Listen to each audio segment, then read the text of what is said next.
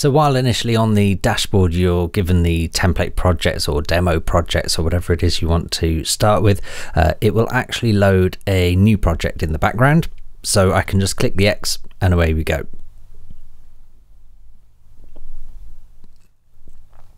So here I'm presented with the main arrangement screen.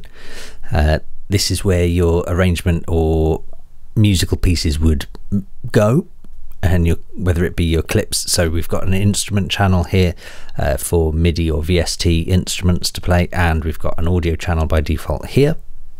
Over on the left, we've got basically this whole window is like a more information. So if I highlight the instrument track, then it'll show me all the details for the instrument track. So it'll show me any inputs and outputs. I can solo, mute, or record arm, and it'll show me colors and channels. So for example, everything's color coded here. If I wanted to change that, I can change it. If I rename the track to whatever I want there, that's fine. And so this is where your arrangements would go. So if I double clicked here, it would input a MIDI instrument there, and I can zoom out a bit, and time moves from left to right. So if I hit play, then you can see the play bar is moving from left to right. So here I would have my channels. If I wanted to add channels, I can hit Apple T and it'll load up new instrument channels. Or if it was Apple Shift and T, then it'll be audio channels. Over to the far right, we've got the browser, and this is kind of sectioned off in two halves. So we have the upper half, which is the locations, and then the lower half is the available presets or devices. So for example, I could narrow it down to just the Bitwig devices here, or I can see waves here, so I could narrow it down to only the waves devices that I have, or I could have all, and this will show me all of my devices. So if for example I wanted to load Sonic Academy Anna 2 into my instrument channel, I can just drag and drop there, and away we go. And as I have a MIDI keyboard in front of me, so I can just hit record arm, and that automatically means that my MIDI keyboard is going to play that instrument. So if I play a few notes here,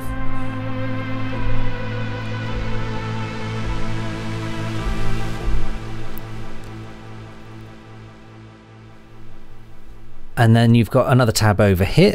So for example, I've got presets and devices. So if for example I wanted, let me have a look, a delay unit, then there's a few different delay units that Bitwig offers, and say it was delay 2, then I've got a bunch of presets here. So I could put in high diffusion, whatever that sounds, drag it on top of this channel, and you'll see it load here, and this is your devices window. I don't think that preset needed much delay, to be honest, but there we go. Then the next tab across, we've got samples, and again, as I mentioned earlier on, Bitwig comes with an astonishing amount of samples built in, but you can easily drag and drop these into anything you want. So for example, a clap over there, and we can just drop it down, and away we go, we've got some audio. Then the next tab across is multi-samples. So this is for sample-based instruments. And then you can store whatever your music locations or iTunes or whatever, if you're looking to do, I don't know, DJ sets or anything like that, and you want entire tracks put in there. Otherwise, you've got clips for MIDI. And this can be handy for when you are on the mix window over here. So where, for example, if I just tab back to the arranger screen, you can see I double click to drop a MIDI clip here. Equally, you can do this. Accidentally pressed record there. If I double click, it'll drop a MIDI clip in there, and then if I double click that MIDI clip, I can double click to put notes in that clip. And then you've got record buttons, so you can record in individual clips if you want, and then play buttons. As soon as it becomes a clip, there'll be a play button there instead.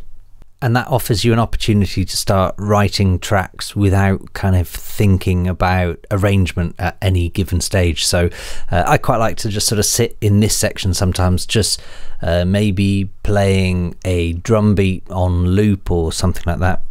And then I can just start playing maybe the piano on top and just coming up with some sort of melody ideas. And then when I'm happy, and I can just hit, you know, if I've got a drum machine in this channel, for example, and a piano in this channel, and I'm playing the piano, I can just hit record when I'm happy with what I've just come up with, and then record that in as a loop without having to think about anything over in this arrangement screen on where it's going as a song, basically.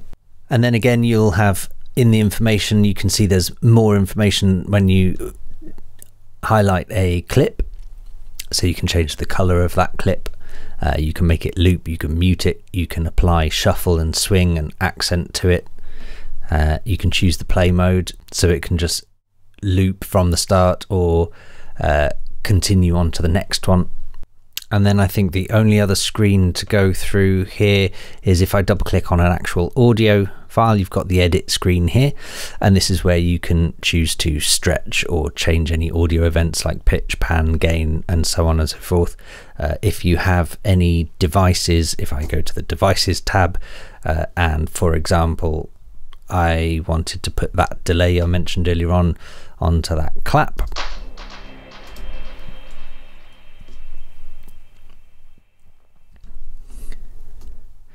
then I can double click on the clap,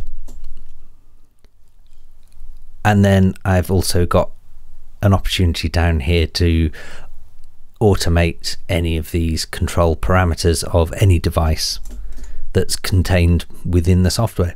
And then finally down here we have the master channel, and here we have by default an effects channel. So if, again, let's use that delay for argument's sake, and I wanted to apply multiple channels to that delay, then I can add this delay unit to what's now called the delay channel, and then I can highlight any channel at any point and send it to that channel like so.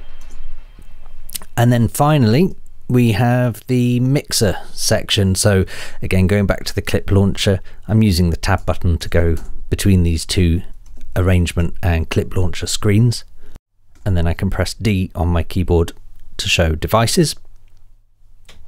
And then we've got a few extra bits and pieces we can have here. So for example, we can extend the VU meters so that we've got a clearer picture of what everything's doing. And we've got the send dials here, and of course the gain for our mixer, where we can solo and mute and record our channels as we wish.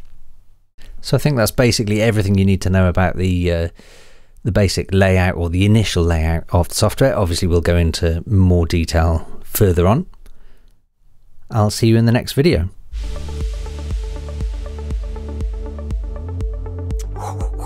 Thanks everyone for watching. We really appreciate the support from you guys. If you liked this video, then you know, smash that like button, and if you want to be notified about new content, hit the subscribe and the bell notifications. Peace!